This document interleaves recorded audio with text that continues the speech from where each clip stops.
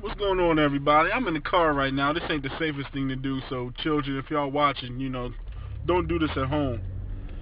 But I had to hit y'all up with a special edition of my TV show because of what just happened to me. It was that deep that I really needed to reach out to my family on this one. Like, yo, all right, I'm gonna keep it funky with y'all. I'm gonna tell y'all the truth. What really just happened? I gotta tell y'all this story, man.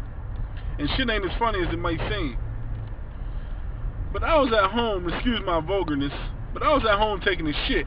Just 10 minutes ago, I was at home. It was one of them feel-good joints, too. Them joints where you just like, woo! You know what I mean? I took a good one. I was at home taking a shit, minding my own business.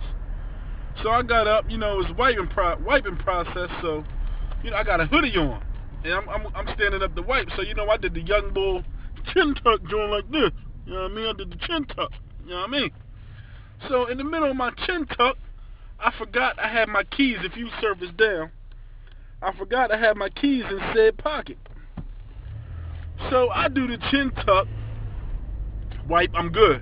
You know what I mean? But you never only wipe once, so I reached down for the second batch of toilet paper, still with the chin tuck. And don't you know my motherfucking keys fell into the toilet? Family, I had to go to work in 5 minutes. Keys is in the toilet, underneath all the poop.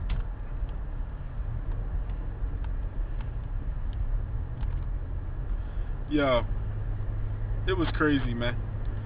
So I had to suck it up, reach my hand down in that shit, literally, take my keys out right.